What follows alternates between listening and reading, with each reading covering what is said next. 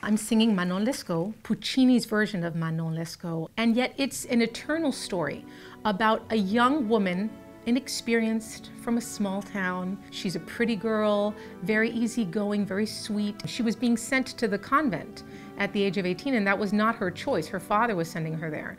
And when presented with the opportunity, and by love, she decided to essentially elope.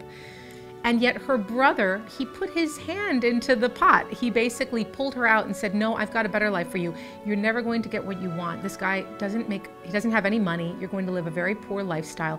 Try out this lifestyle. He's this wonderful, powerful man, a government figure, the treasurer general, very wealthy. He can provide you a wonderful life. But it was a life that didn't bring her happiness. It was a hollow life. She still longed to go back and be with the person that she loved.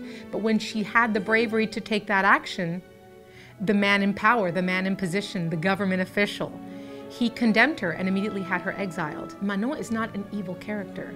She's not a bad person. She's not someone that set out to hurt anyone, or she didn't set out really even with a lot of ambition and ruthless energy towards a goal.